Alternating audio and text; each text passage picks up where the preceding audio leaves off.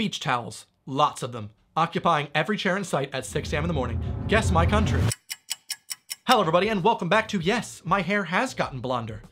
My name is Edinger and today we're gonna be looking more into some fun Reddit content. Now in last week's video, we looked at all the funny and cringy things that are just so uniquely American to say. However, you might think we went a bit hard on America. And so to balance it out, I thought today's video will look back towards Europe, everyone's favorite country. The subreddit in question today is the Europe subreddit, and the reason I like this topic so much is because it feels more like everyone is laughing at themselves and at their own people rather than pointing fingers at others. It makes it a bit more of lighthearted fun. The question today is, how can you recognize tourists from your country? The red raw sunburn is a dead giveaway. Sun cream? Nah mate, give me blisters and skin cancer any day, which was replied to with, British tourists are the easiest to spot without a doubt. Something I've noticed is that people speak their language quietly when in a foreign country. British people behave the same exact way. An example, Morocco, as they would a bar in Manchester. They have no shame loudly announcing where they're from. People from Manchester, Mancunians, are pretty proud people. And the OP as well, following up with not trying to be offensive or anything, but if I see drunk people in the streets, they're typically English. Now, as someone who's traveled a lot, I don't necessarily have the same experience as this. I feel like, yes, British tourists, stereotypically very sunburned. That is the thing. You could probably recognize me like, oh, British. But in regards to loudly speaking English and being proud of where they're from and being really drunk, maybe this is offensive, I hope not. Or you're gonna back me up if you agree. We'll see. Australians. Australians travel a frick ton. Anytime I've traveled through Europe, I will always find an Aussie in some hostel in somewhere, and they're usually drinking even if it's like 2 p.m. because they're like, mate, it's like 10 p.m. in Australia. And you're like, that was the worst Australian accent, please die. Or go under the earth, die. Okay. If we are just looking at European countries though, I guess all these things do fit Britain. Australia is basically like Britain light. How to get cancelled, what I want. If I see drunk people in the streets, they're typically English. How else do you cope with realizing you're in France?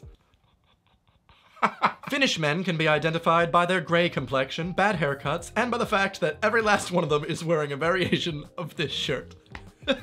Is this true, Finnish people? I'm pretty sure at one point in time I've owned a variation of that shirt. Big fan of the plaids. But in regards to the gray complexion, I'm assuming that's just because there's not much sunlight up there? But there is during the summer months, right? They've got a lot of light. What? Czech tourists are easily recognizable. 1, they're in Croatia. 2, they're there by car. And 3, they brought pate with them. Is pate that like meat spread? I didn't know what Czech tourists are like, but now I know how to check them out when I'm traveling. They're in Croatia. If I lived near Croatia, I'd probably also drive to Croatia. It's a beautiful place. You can tell someone's a Canadian tourist because they're wearing a Canadian flag on every item of clothing and accessory, because we're all told Europe bitterly hates Americans and we don't want to be confused with those guys. Also, some Americans apparently wear Canadian flags because they were told the same thing. When I first moved to the UK, that was something that I was actually told, that if I pretend to be Canadian, I'll be hated less. Yeah, Americans think everyone loves them. Why? Correct me if I'm wrong, but I'm pretty sure an American being confused with a Canadian would be more offended than a Canadian being called an American. Maybe that's because Canadians are always like, oh, sorry, no, I'm actually from Montreal. Montreal, that is Montreal and Toronto combined. A real place. Also, I do think it's kind of weird that people can't tell the difference between a Canadian and an American accent, because to me, it's just so easy.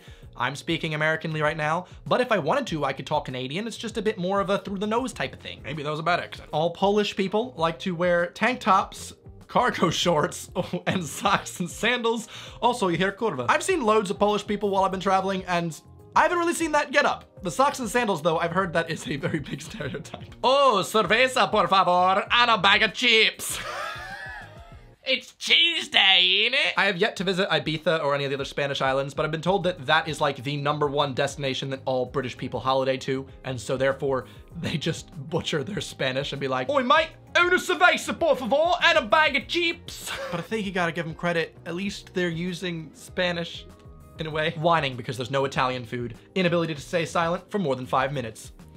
To be fair, Italians do like to talk. I would know from an Italian state of New Jersey. Oh, I'm not gonna say that, but I feel like, do Italians really like Italian food that much when they're abroad? I guess everyone likes their own country's food, hence why English people are like, give me a bag of chips. Also, why would you say bag of chips? Wouldn't you say bag of crisps? Why would you have a bag full of hot potato wedges?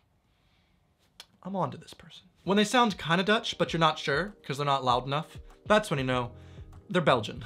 In my head, if I was trying to spot a Belgian tourist, I'd probably just be looking for someone that sounded slightly French, but less rude about it.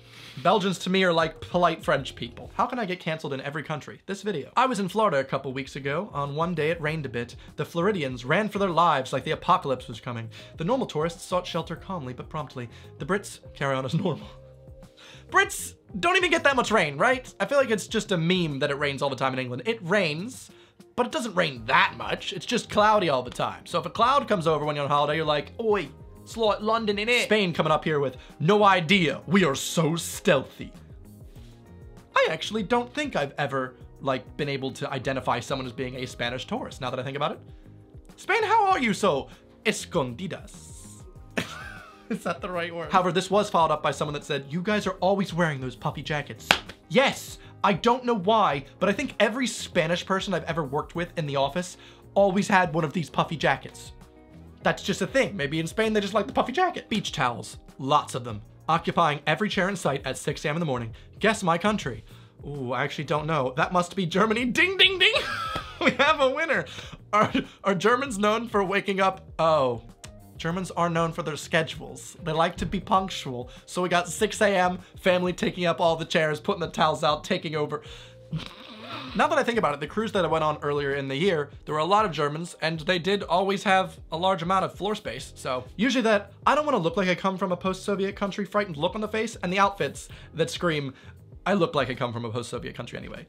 Lithuania. I've been to Lithuania a couple times, and I used to work in a Lithuanian startup. I'm not as experienced with that area of the world, but I could not identify a tourist from Lithuania in the slightest. What I can say is Lithuanians are very proud of being Lithuanian though, so that was nice. They always rot together with other Germans, as if it would be such a pain in the ass to speak English to strangers. Sind Sie auch Deutsche? This is like me though when I'm traveling, because when I find anyone else that speaks German on a trip, I'm like, sprechen Sie auch Deutsch? Bitte, ich brauche mehr U-Bahn. I don't know, I'm just trying to get practice. Pasty white skin, GAA county jerseys, O'Neill shorts, and usually looking like they're not sure how to act. Followed up with, don't forget having the most contagious good mood and looking like they won the lottery. I don't know why, but every Irishman I've seen on vacation just seems so happy, like really, really happy. Because it's not raining, the alcohol is probably cheaper, and the girls are not slugs. What the heck is a GAA county jersey? Do you guys wear jerseys with your county name on the back? Like, oh, I come from this county, here we go, super proud. O'Neill's shorts. I don't know what that means. I know O'Neill's is the name of a bar, so maybe just wearing shorts based on a bar. But I would say that most Irish people I've met traveling do just seem super happy and confident. That's such a nice stereotype to have. Norwegians are the ones drinking heavily and pretending to be Swedes. Swedes are, of course, the ones drinking heavily and pretending to be Norwegians. Wait a minute. Slovenians, massive amounts of expensive sports gear. Sport Billy is amateur compared to us. I have no clue what that's supposed to mean. They talk really loudly because they think no one can understand them. Isn't Luxembourgish like an incredibly tiny dialect? That does make sense. It's like a bit of French and German and English. It's like a lot of things going on. Also, it's a small country. It's a nice tourist you found yourself there. Romanian tourists can be spotted by their accordion music. Is that a thing? Loud, horrible English accents. I found that the Dutch English accent is the prettiest. Yeah, I don't know what you're talking about. If you think that the Dutch have a bad English accent, I would disagree. Maybe that's just some self-hate there. Every Dutch person I've ever met, I feel like speaks English better than most English people I know do. However, it is really funny how you can hear that when Dutch people speak English, sometimes it is a weird mix between American and British English, just because that's how they've learned it. And so they know both words and sometimes it can flip-flop. I find that endearing. If you spot an Invicta backpack, you can bet the dude's Italian. My friend Ellie was telling me about this. Supposedly, those backpacks are like huge in Italy. Everyone's got them. There you go. I'm actually gonna be on the lookout now when I'm traveling next, whenever this whole situation ends. All young Americans wear Vans. There's no way that's just an American thing, okay? I'm wagging my finger. No. I own a pair of Vans, I am American, but everyone wears Vans. You just go in a pair, they're just easy shoes to have. Is that really a thing? Well, that's how you can spot a tourist in these countries. If I left any out, please leave me a comment below on how you can spot a tourist from your country. Other than that, thank you so much for watching. Give it a big old thumbs up below if you'd like, or subscribe. I make videos every single Sunday and Thursday. I'll see you guys next week, Thursday and Sunday. Goodbye. Hello everybody and welcome back. Hello everybody.